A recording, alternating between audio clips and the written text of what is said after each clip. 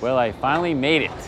I woke up at 3 a.m. to catch a 7 a.m. flight from LAX to JFK. That was a 5-hour flight.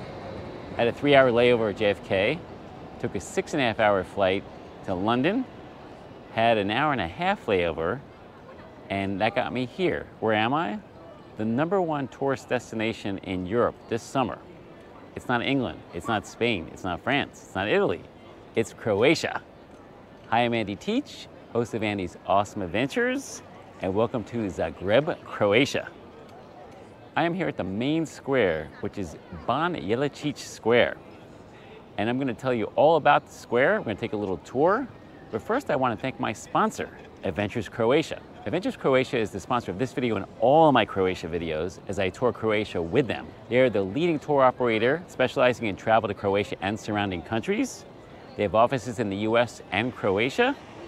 They are rated 5 stars on TripAdvisor and Trustpilot, so you know you're in good hands. You can go to their website, adventurescroatia.com. There's a link in the video description. If you mention my promo code, AndysAwesome10, you will get 10% off any trip you book with them.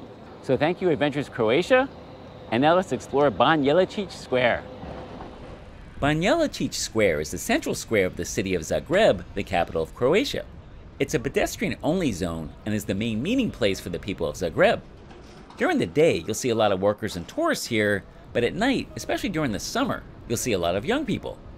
In the States, young people hang out at the mall, but in Zagreb, they hang out at the square. Rather than meet at a specific bar or restaurant, locals will tell their friends, let's meet under the clock. Or under the statue of Ban Josip Jelačić, for whom the square is named.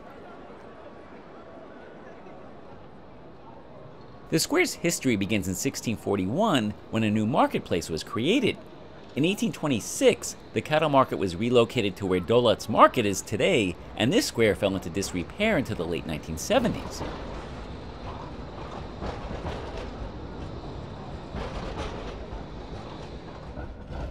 Count Josip Jelačić von Buzim lived from 1801 to 1859. He was a Croatian lieutenant field marshal in the Imperial Royal Army and politician, the Ban or governor of Croatia from 1848 to 1859. He was a member of the House of Jelačić and an army general in the Austrian army. He fought in battles defending the Habsburg monarchy during the Hungarian Revolution of 1848, and he gained the status of a Croatian national hero by fighting against Hungarian dominance in Croatia. He also abolished serfdom in Croatia. The statue of Jelačić was installed in 1866 by Austrian authorities despite protests from Zagreb councilmen. It also caused unease among Hungarians who saw Jelačić as a traitor.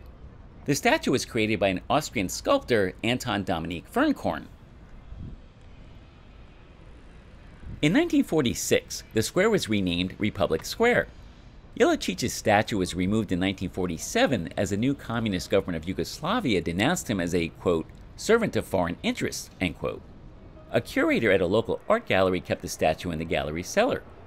In 1990, during the breakup of Yugoslavia and after elections in Croatia, Jelačić's historic role had again been considered positive and the statue was returned to the square, although this time facing a different direction.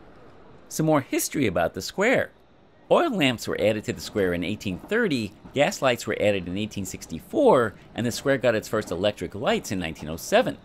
A horse car line passing through the square's southern side was introduced in 1891. From 1910 to 1911, horses were replaced by electric trams. After World War II, car traffic through the square increased. In 1975, the square became a car-free zone, and today, this square is an important stop for the many electric trams that operate in Zagreb. You can make your wish come true by throwing a coin into the Manduševac fountain. The Manduševac fountain was built above an ancient natural spring that provided Zagreb with drinking water right up until the end of the 19th century. Court records about the persecution of witches mention the spring as their main meeting point. There was also a legend connecting the spring with the name of the city.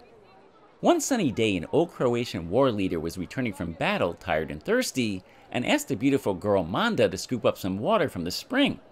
The Croatian word for to scoop up water is Zagrebidi, so the spring got the name Manduševac after the girl, and the town got the name Zagreb after the scoop of water.